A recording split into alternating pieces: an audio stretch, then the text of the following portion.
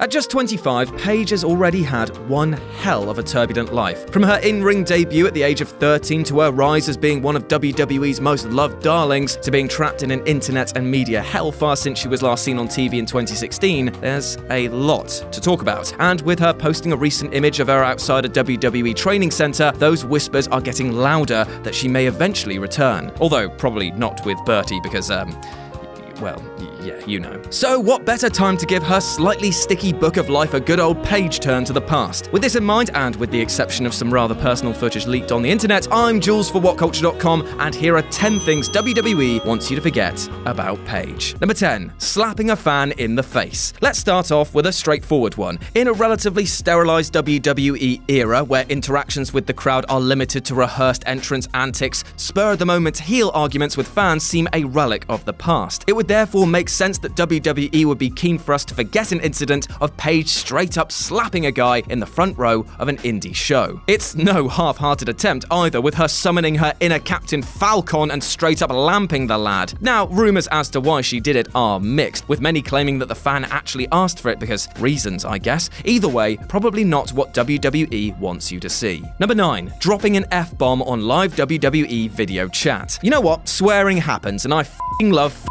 swearing. It's great fun to spit your swears out. However, Paige doesn't work in the easily censorable world of voice acting. She has to deal with a ton of live events where a potty mouth is a big no-no. So when she was on a live Facebook chat back in 2015, she responded to an unseen female backstage calling her a bitch by dropping the F-bomb. Immediately, she asked referee Scott Armstrong if she was allowed to swear, to which he meekly replied, no, probably imagining the crate that Vince McMahon would have him sleeping in for the next month as a result. This also resulted in a very short losing streak for the Brit. Not that it hurt her chances with the WWE in the long run, as she was soon back on her winning streak again. Number 8. Her weird first title run. Winning a championship for the first time should be a thing of glory. In Paige's case, though, it was a bit of a f***ing mess. She stormed down to the ring as the NXT Women's Champ to congratulate AJ Lee on her title defense, then the heel Divas champion slapped her, challenged her to an immediate match, and then Paige shockingly won. This should have been ace, but there were some issues, namely that her finisher hit with all the impact of a dusty fart, and then she bounced from cocky upstart to whimpering babyface several times during their interaction. It's never been brought up by WWE in hype packages since, and it's a real shame that she started on the main roster so very weakly. Number 7. Jerry Lawler's wandering eyes. In fairness to Paige, this moment can't be pinned on her at all, but rather Jerry Lawler's wandering eyes. Yet it's this image in particular that the WWE would like you to forget, with the commentator who is literally shaped out of tanning oil and lust staring at her frame. Fortunately for Jerry, Paige took the situation in good grace, even posting a humorous response on her official Instagram page, but the WWE would like to scrub all Attitude Era sex shenanigans from our eyes. Well, unless it's Ellsworth on a chain being treated like a sex slave dog, but that's a woman doing it, so I guess it's okay.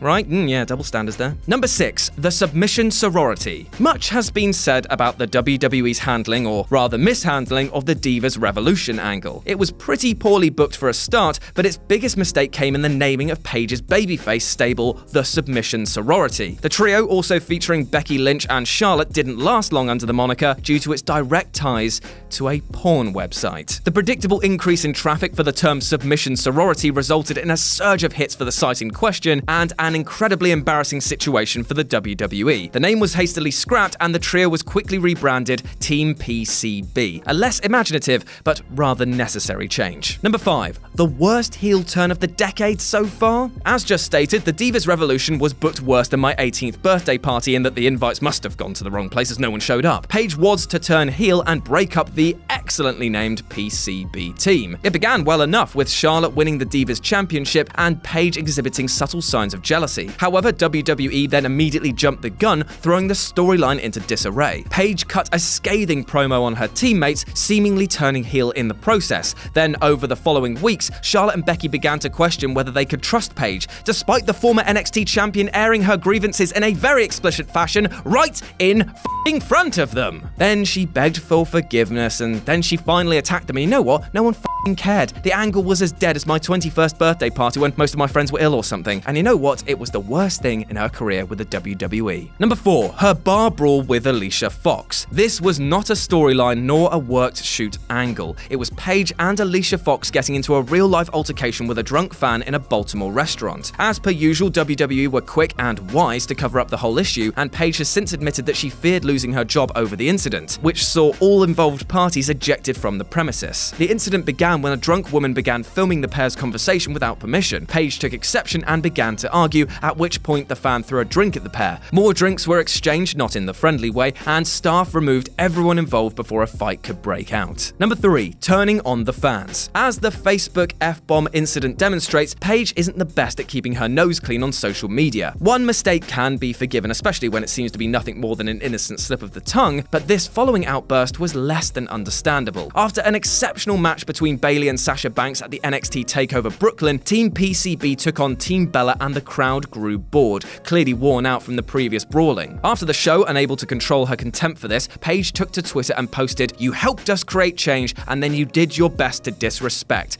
Nice job," and had about 5 E's and about 17 B's, to emphasize that point. But you know what? It's hard not to see this as seeming entitled and jealous, and the fact it was deleted quick sharp probably means that WWE felt the same. Number 2. Her comments on fighting with my family. In 2012, UK TV network Channel 4 aired a documentary entitled Wrestling: Fighting with My Family, showcasing the lives of the Norwich-based Knight family. The documentary is a fascinating look at the lives of indie wrestlers and included a great deal about Paige's attempt to break into the WWE. The show doesn't exactly provide the most flattering portrayal of Vince's company, though. Although Paige's desire to succeed in the company demonstrates its coveted status, much is also revealed about the demands of travel, isolation, and obsessively maintaining the right look. In one particular telling scene, Paige undergoes a teeth whitening procedure, and she talks about the all-encompassing hold WWE has on its employees, stating, "They own you, don't they?" Probably not the message the WWE wants to hear. And number 1, the Charlotte angle. Hoo-wee, it is never cool to make fun of the dead to the face of their families. Surely, that is a f***ing given. Yet time and time again, WWE have dug up the dead to be used for cheap heat. Eddie Guerrero was a big one, and then there was Paige's use of Reid Flair's death to incite violence from Charlotte. This landed terribly with the fans and caused many to deem that it was way too far. It's a scene that's never been aired since, and it is so obvious why they wouldn't want to, seeing as Ric Flair and his daughter are now pretty much synonymous with the WWE brand.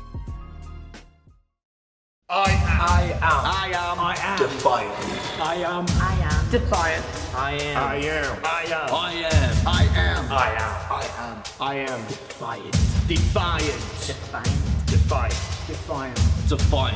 Defiant. I am defiant. I am defiant. I am the villain.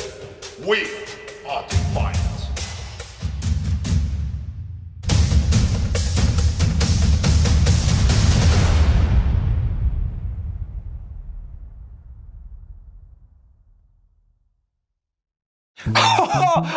Wasn't that something? Don't forget to like, share and subscribe below, and also the people who made this lovely video, they're appearing right here. But if you're thinking to yourself, I want to see more content, Jules, then why not look above my head, as there probably is some. I don't know. I can't see it. Until next time.